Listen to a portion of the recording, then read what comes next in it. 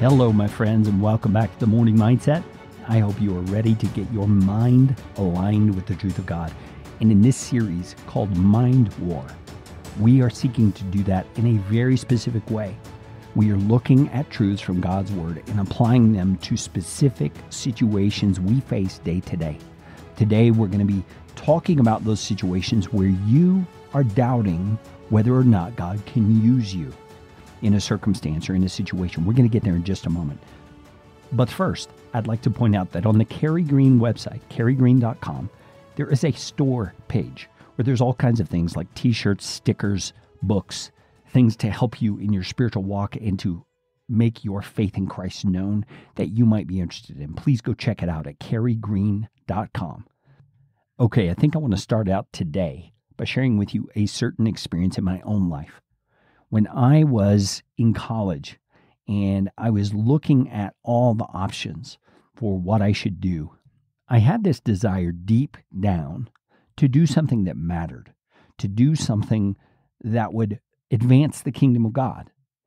But I also had this deep-seated kind of insecurity where I wasn't sure what I was actually equipped to do. I felt very unconfident and kind of incompetent, because I hadn't seen much success in my life to that point on a spiritual sense.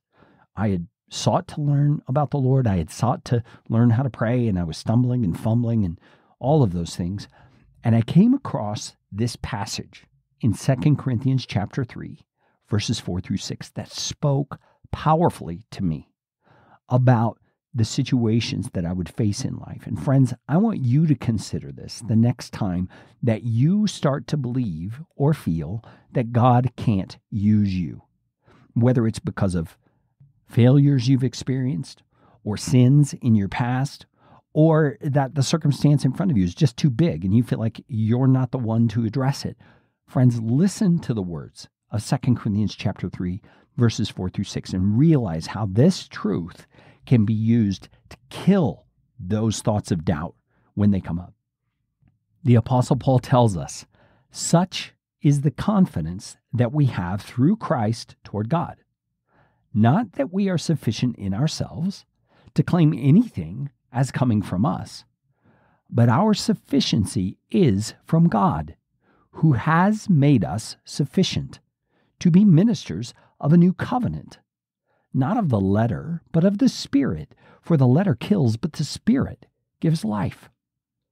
Now, friends, this is such an amazing, reassuring passage of Scripture, because those times when we feel unconfident, like I did, we need to flip the script. We need to change our perspective, because it's not an issue of whether or not we are confident. It's not an issue of whether or not we have competence. It's an issue of who our God is and what He has determined He's going to do through our lives. Notice what Paul says.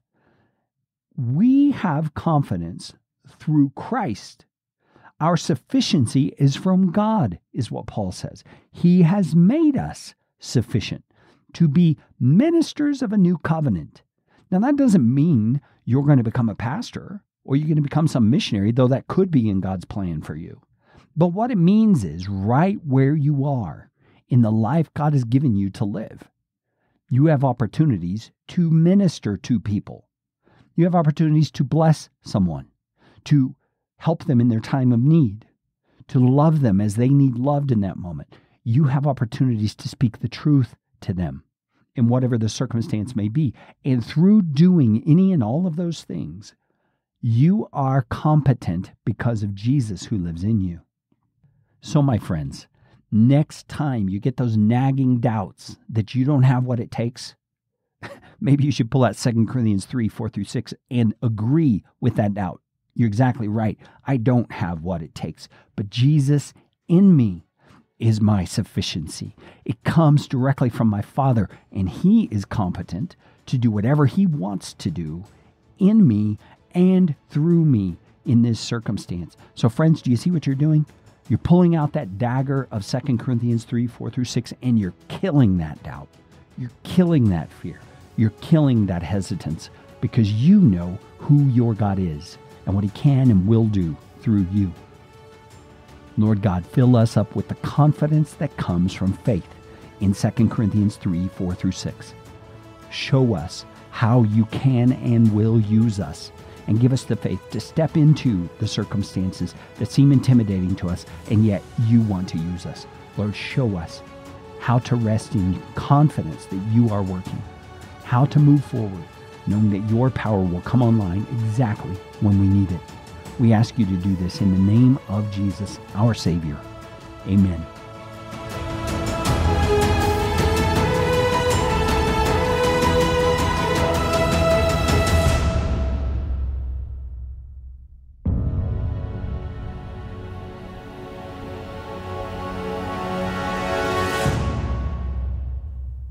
Pray with me, friends, for world spiritual renewal. Our God, we know that you work in this world through your people.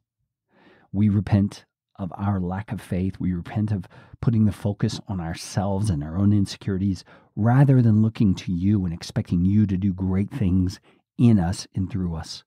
So, Lord God, we repent of our self-centeredness. We repent of being a hindrance to your plan by refusing to step out in faith, believing you will work through us. So, Lord, guide us now in greater faith that we will live out the gospel in the way that we love people, the way that we confidently in faith step into situations. And, Lord, do your work to bring about transformation in those we're loving, those we're serving, those we are ministering to. Show yourself to be mighty, powerful, and transformative in their lives. In Jesus' name we pray. Amen.